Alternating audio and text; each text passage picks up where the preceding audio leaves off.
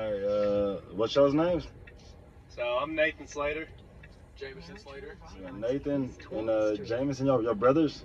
Cousins. Cousins. Oh, that's yeah. dope, man. I actually tried to get my cousin to come to college with me, but he decided to go somewhere else. Yeah, nice. Yeah. So I'm gonna start here at college. I started off at Shawnee State. Okay. We didn't really have a really good team, but you know, I was a freshman, so I'm like, all right, I probably gonna get some time, right? But I played 13 minutes the whole entire season. Hey. You know, I say 13 minutes. You would think that we had a successful season, so the freshmen didn't get in the game, but actually we won like 6 games, and it wasn't that great. So, and it's probably not the best thing to be 100% truthful with your coach if you don't conform with the norm, you know. I understand that. So that could have been one of the reasons, right? So I ended up going home and going back to Columbus, and I was working for a call center. It's called Alliance Data. It's a really good job, honestly, but I realized like I wanted to keep playing basketball, so I ended up calling a coach at Wilberforce. So when I was playing at Shawnee State, we played Wilberforce, and they were the worst team that I've probably ever seen. I'm like, oh my God, if I go to this school, I'm gonna be like the man, you know. I'm gonna kill, right? So I got the coach's number after the game. Like, I'm a player on the other team. I go to the coach like, yo, can I get your number? He gave me the number, right? So 2 years later, right, I call, and it's a different coach, you know. It's a guy named Potrero, right? So I'm like, all right, I want to play basketball. He's like, come to an open gym.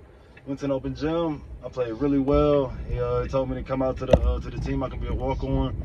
I ended up walking on that year. I was a sophomore. I averaged 13 points, 6 rebounds, 3 assists. I had a 3.6 GPA. So I felt like I was doing, you know, good things. And the next season, I got kicked off the team because I did not cut my dreadlocks. So the reason they wanted me to cut my dreadlocks was because we had to work at Kings Island because the school that I had, it was pretty poor. You know, we didn't even have cable. We had terrible Wi-Fi the whole time. So, you know, like, the school was kind of poor, right? But I mean, I was kind of wondering how is the school poor, but they're charging their students $12,000 a semester. You know, I was kind of confused, right? So the school wasn't that great. I ended up transferring the next year. Oh wait, I'm skipping a whole huge part. I'm sorry. Yeah, dude, that's fucked up. School, they're trying to Americanize you. I'm skipping a whole part, right?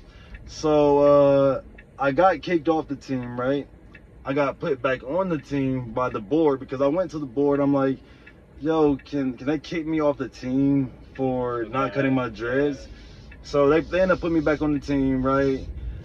So, you know, like it's crazy. Like, it's like scene out of a movie, right? Like we're in the weight room one day, and like we're in a circle, like, you know, talking, like the coach is talking, and she's like, there's demons among us and things like that. I'm like, bro, she's talking about me, bro. Like, what the fuck did I do to her? Like, that's wild. Like, what's going on, right? So like, all right, the season starts, right? They put me in the first game for 1 minute, right?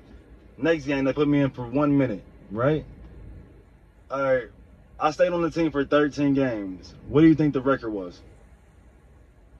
Below 500. Below 500? Yeah. You just give me a number. I'll take a guess. 3-10. 3-10. So you're 3 games off. They were 0-13. I was gonna say we were the worst team in the nation. Yeah. Right? So I'm like, yo, there's no way that I'm going to sit on the bench on the worst team in the nation, bro. Like, I cannot do this, right? So I go home for winter break. You know, there was a girl that I had, right? She was pregnant, right?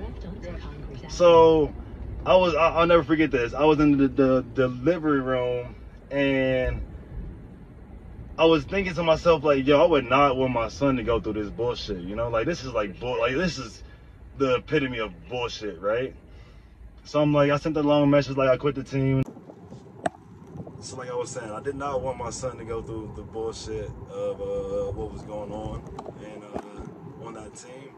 So I quit the team and I transferred to Central State University, where I finished and I got my sociology degree.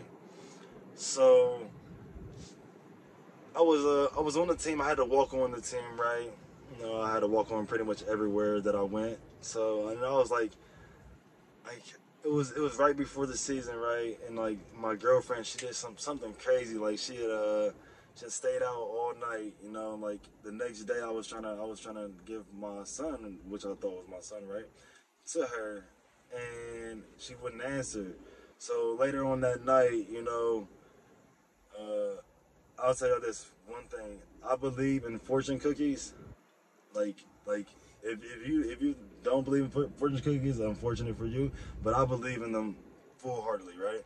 So there's a Chinese spot that I drove past. I drove past it maybe 100 times, you know, a lot. I drive past it all the time, like even more than that, honestly.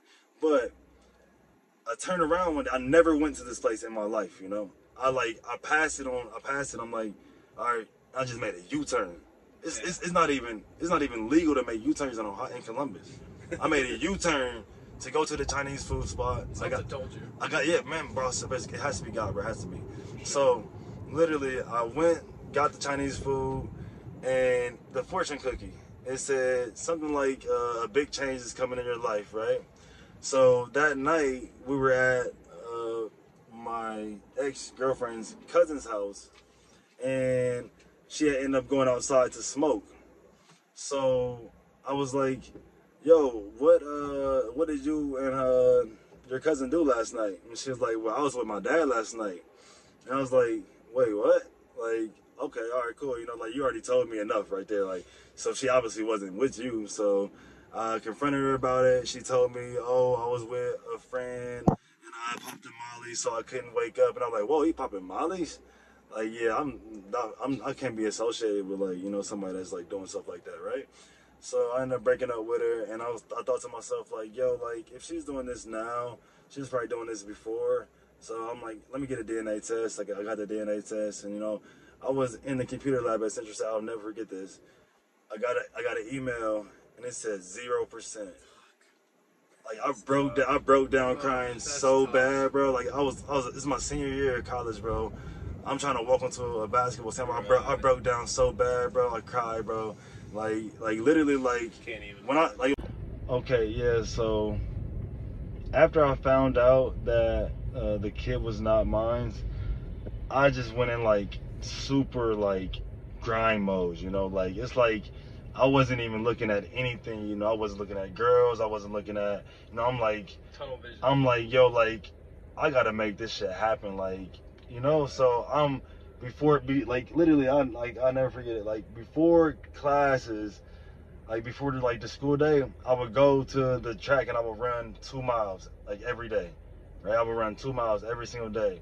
And then I had a guy, man, his name is Corey, man. This man, one of the realest guys I know, man. Like, he literally trained me, like, almost every day. He came from where he was living at in Dayton, and he came and trained me every single day at, like, 12. Like, noon. So, like, I had a couple classes in the morning, a couple classes in the afternoon. So I would train with him.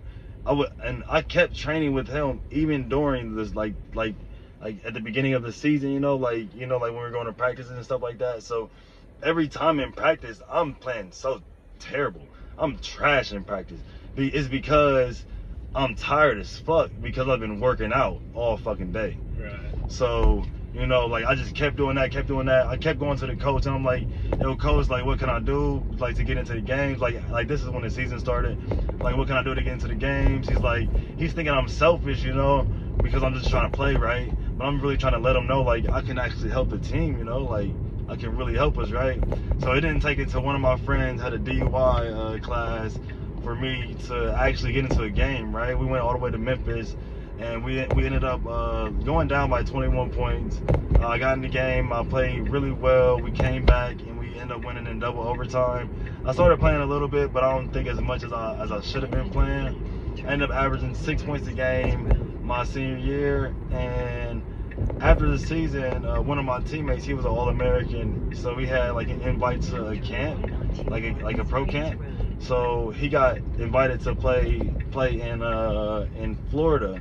So he sold me his camp invite, and I went to the camp. I didn't play like super great. I averaged like 13 a game, but like a guy came up to me and asked me, "Do I want to play in Angola?" So I'm like, "Yeah, I want to play anywhere," you know. So by the grace of God, I was able to go over and play basketball in Angola.